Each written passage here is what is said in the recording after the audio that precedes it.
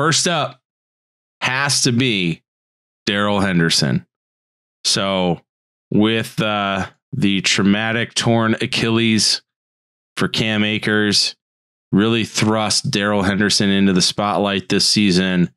It really sucks because Akers was going to be one guy that he was basically going in the top 10 of drafts.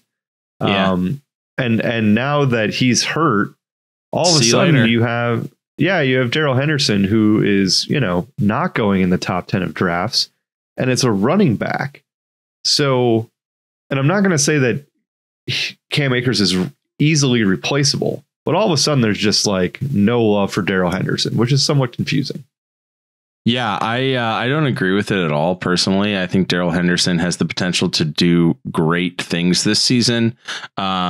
We just did a mock draft. If you haven't listened to our mock draft podcast, he actually was the first pick in round 4. So I think that is a huge value right now. And that was on Sleeper. Also, shout out to Sleeper. But Darrell Henderson averaged just over 10 touches per game in 2020, finished with just over 780 yards and 6 scores.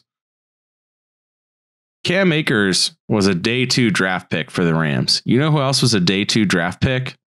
Darrell Henderson.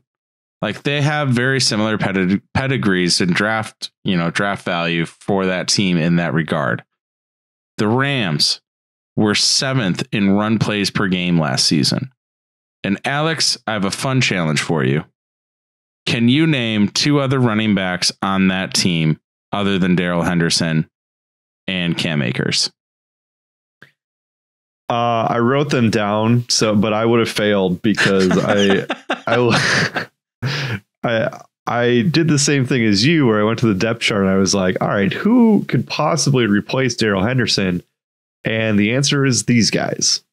Xavier Jones, Jake Funk, Raymond Kalai. Jake Funk, what a name. And the Funky Bunch. And Otis Anderson Jr. So I'm just saying Darrell Henderson has got 20 touches staring him in the face. Easily. I really do think that. Malcolm Brown isn't there. Cam Akers is done for the year. It's Darrell Henderson's show. Easily. Like the beginning of the 4th for him, I think is crazy value. We think that position or that offense is going to look better with Stafford at the helm. I don't know why more people wouldn't be up on Henderson. I would anticipate his ADP to climb, honestly.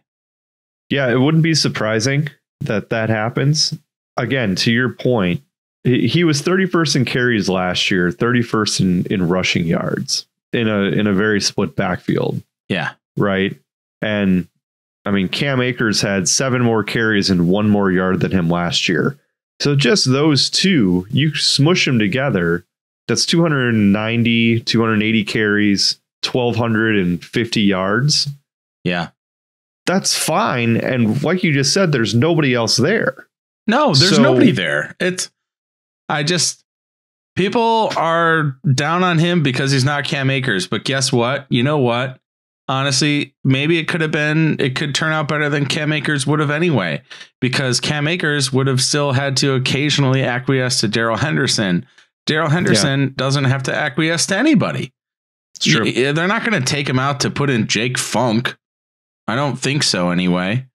I understand that Darrell Henderson's only 5'8", 208 pounds, but still, like, it's on the smaller side from a height perspective, but that's not that small from a weight perspective for today's NFL running back. And he is just as shifty as anybody else in the league. So I'm up on Darrell Henderson. I do not think that he should be drafted in the 4th round. I think he's probably a mid to high 3rd round draft pick at this point, just because of workload.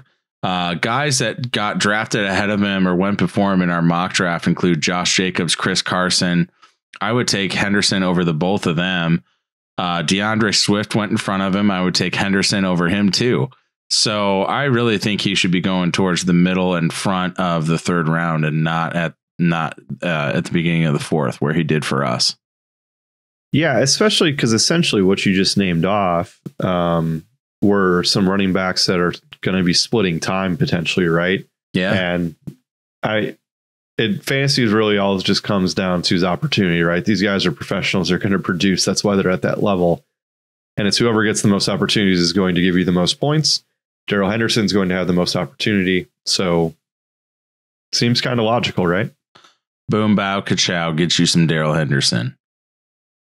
All right. Do you think, just kind of randomly here, with Sean McVay running the ball the 7th most times in football last year, you would expect that number to go down at least a little bit, right, with Stafford, because you're going to assume they're going to pass the ball a little bit more instead of Jared Goff being there?